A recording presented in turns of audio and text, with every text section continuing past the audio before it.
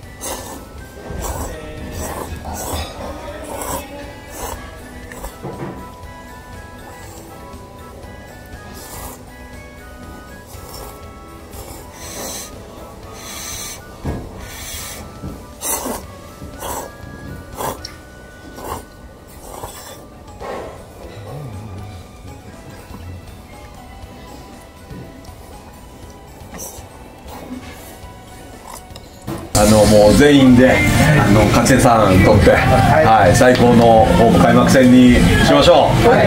準備は大丈夫ですか？戦えます？大丈夫ですか？大丈夫ですか？僕は大丈夫ですか？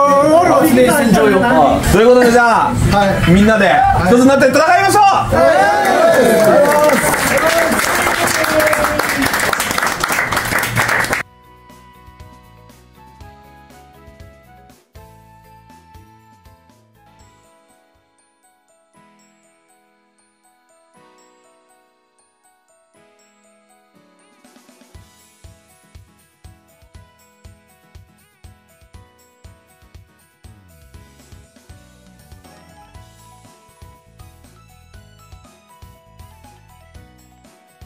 今日はお疲れ様でした。お疲れでした。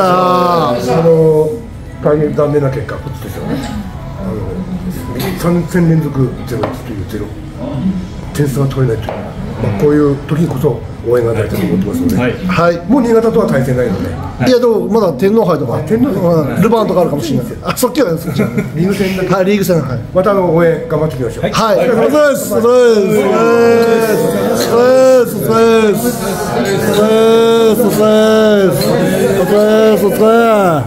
れです。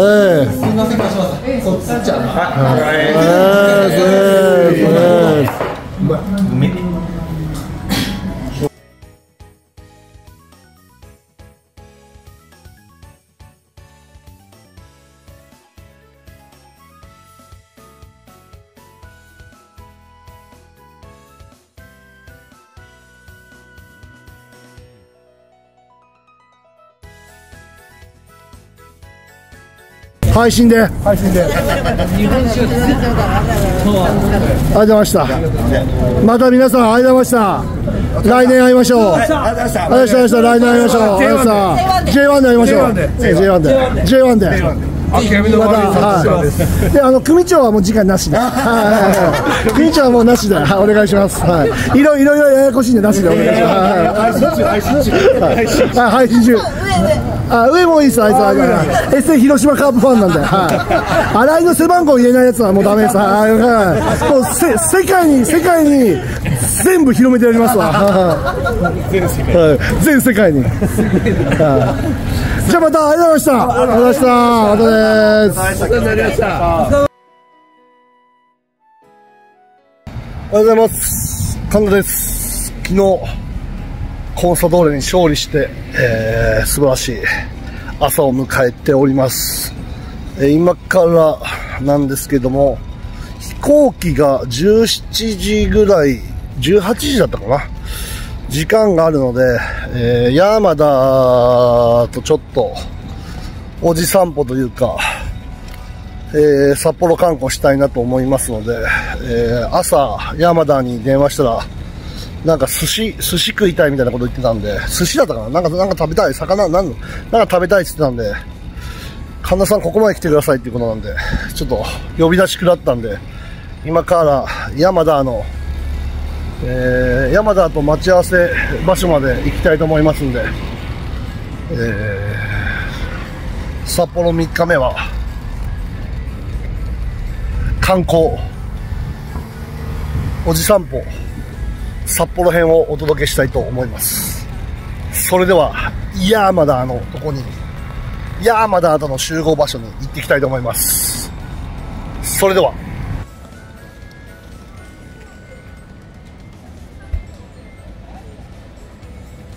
待ち合わせ場所に着いたんですけど、ヤーマダー来てないんですけど、ヤーマダーがヤーマダー来てないですけど、遅刻か、ヤーマダー遅刻か、あいつ遅刻か。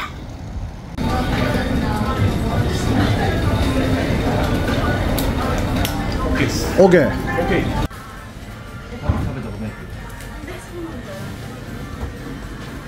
祝杯です。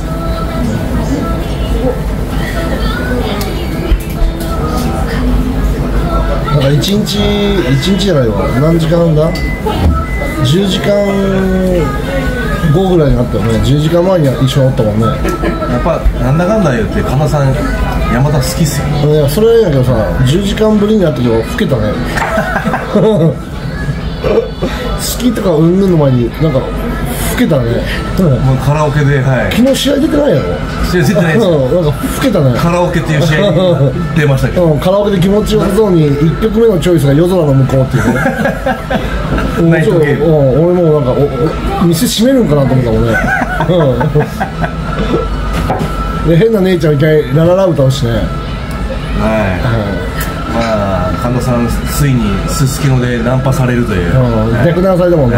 衝撃的映像でしたね。撮っときゃよかったな。本当やばかったな。皆さんにまでお見せしたかった。一生会わないけどな。一生会わない。もう絶対むしろ向こうからガンガン絡んでくる。ガンガン絡んでくるな。なかなかああいうシーンは新潟では見れないですね。ないな。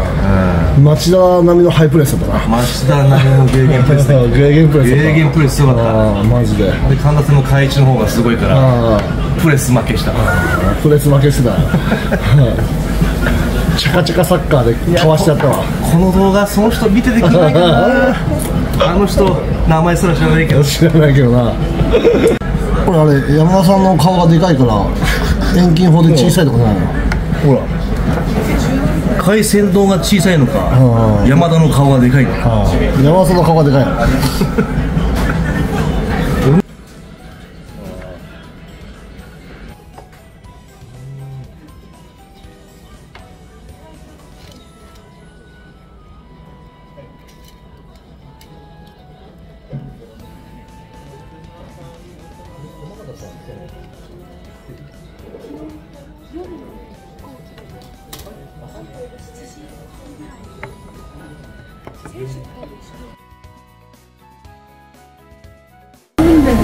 どこまで行くの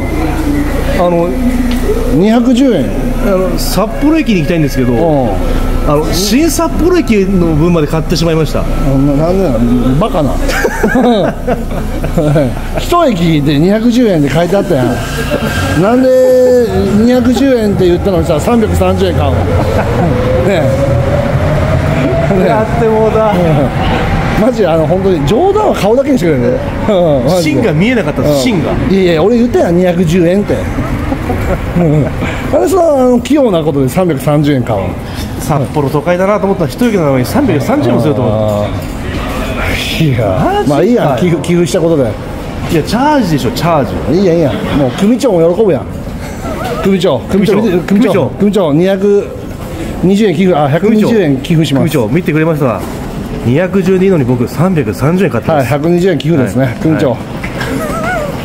おめでとう、組長。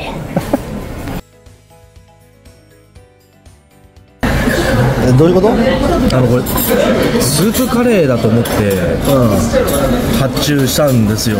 注文したんですけど、これ多分スープカレーじゃない。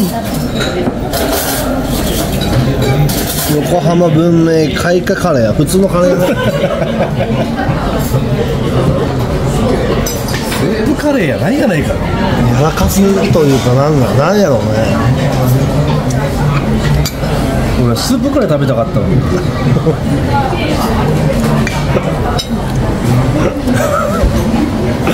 でもなんか失笑やね。視聴者の皆様皆ちゃま視聴者の皆ちゃま視聴者の皆ちゃま山田はスープカレーじゃなくてビーフカレーを食べてます。